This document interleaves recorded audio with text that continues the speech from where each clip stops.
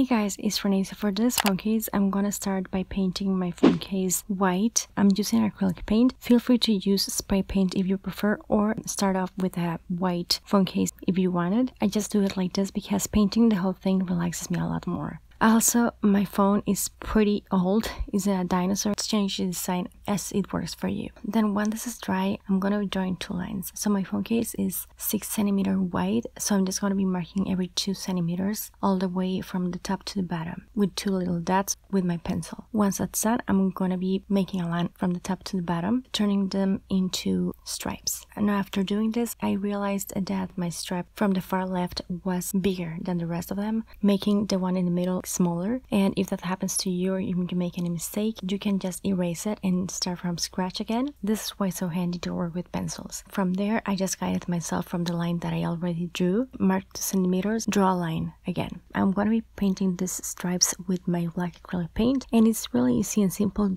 And don't be intimidated by the line, because once it's dry, you can actually correct it, which is exactly what I did here. I just went with my white, made those lines clear, which in the end, because of the design, doesn't really matter because it's a messy design anyways, but I wanted to do it and I wanted to show you how you can do it. Then I'm going to be taking this neon green. I do have the DIY showing you how to do this if you like it. And first I'm going to be painting the edges. Don't worry if you're too messy, because again, we're going to be making this messy. I just want to show you what it looks like with just the edge painted. This is where it gets messy and you either like it or you don't. I don't feel offended if you don't like it. I think it's fun, but I'm going to be adding a bunch of like paint all over, like dragging the paint, because otherwise with just the edges it was going to be like way too clean. But I think this adds more character and I think it makes more sense for the movie, you know. But when I did this part, I wish I hadn't done that because I didn't love how they look, but it was done anyways. It was kind of like too late, and maybe you're thinking, well, it's messy anyways, Renee, what's the difference? But yeah, I just wanted to point that out. I printed this Beetlejuice image. It's gonna be linked down below, like this clear one. I believe this is from like the first movie, not the new one. But I'm going to be adding some gloss with my brush to the top of this image, just because I want this to be hardened before I cut it. Once that's right, I'm going to be cutting this first, the whole thing with my bigger scissors, and then just going with my detail scissors and just cutting all the tiny details of like the hair. Now all what's left for me to do is just glue this on top. I'm going to be using the super glue, gluing those edges as